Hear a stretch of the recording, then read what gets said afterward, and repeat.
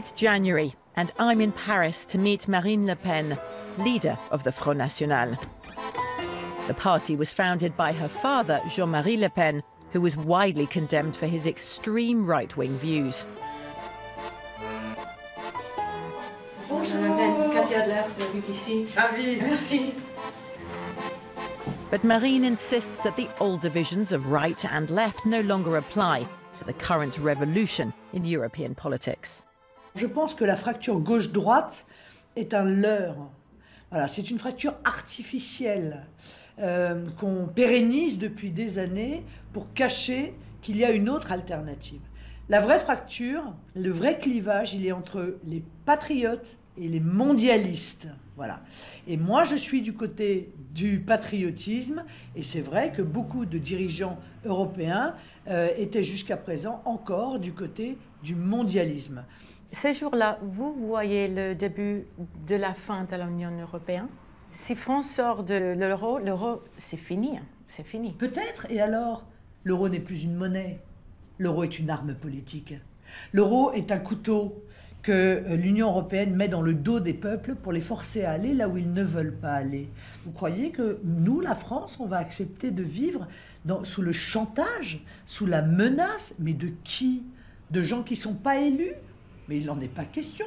Vous êtes en faveur de Brexit? Mais écoutez, de deux choses l'une. Soit l'Union européenne rend au peuple français la souveraineté territoriale, ses frontières, la maîtrise de son économie, la maîtrise de sa monnaie et la supériorité de ses lois. Soit je dirais aux Français, il faut sortir de l'Union européenne, car le programme que je veux mettre en œuvre est interdit par l'Union européenne. Faire du patriotisme économique, c'est interdit par l'Union européenne. On l'a vu pendant le Brexit.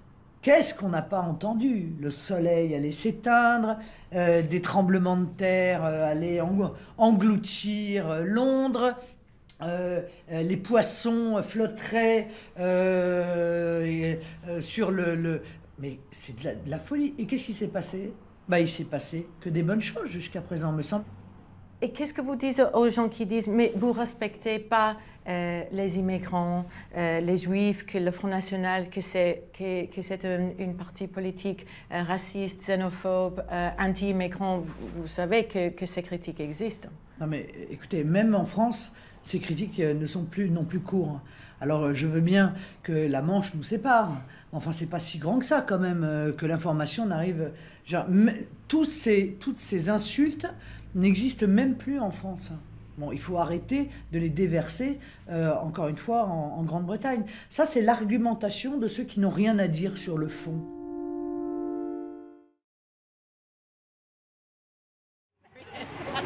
Beppe Grillo is known for being a little bit creative, a little bit idiosyncratic. Will he do the interview? Will he not do the interview? You never know. It's part of the excitement.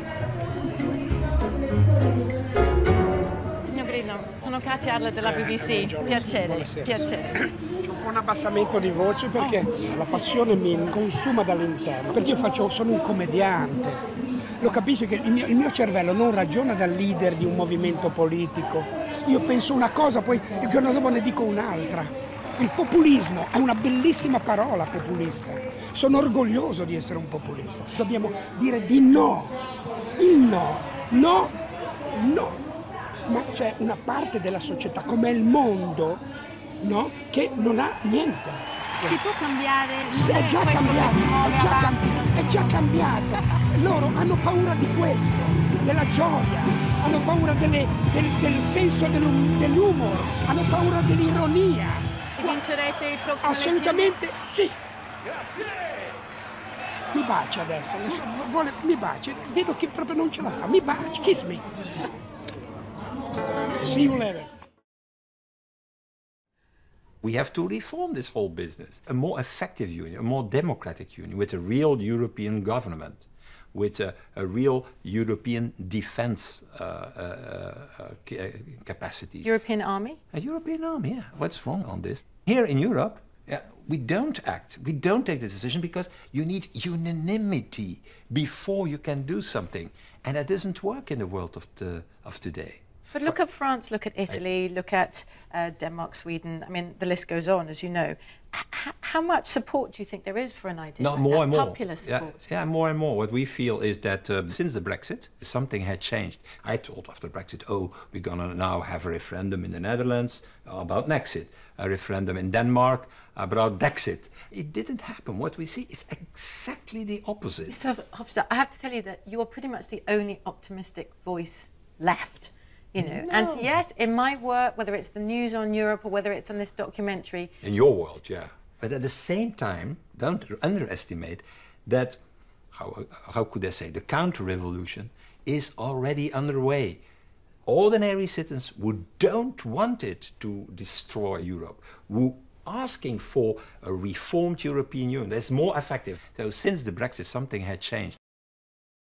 The problem is the member states play the game. There is that union. We have nothing to do with it. That union is playing against us. That blame game is a virus which could lead to the end of the European Union. So you have member states pointing the finger of blame here at Brussels.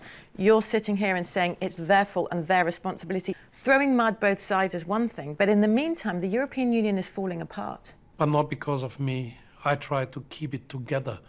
These are people like Mr. Orban who argue against the European Union.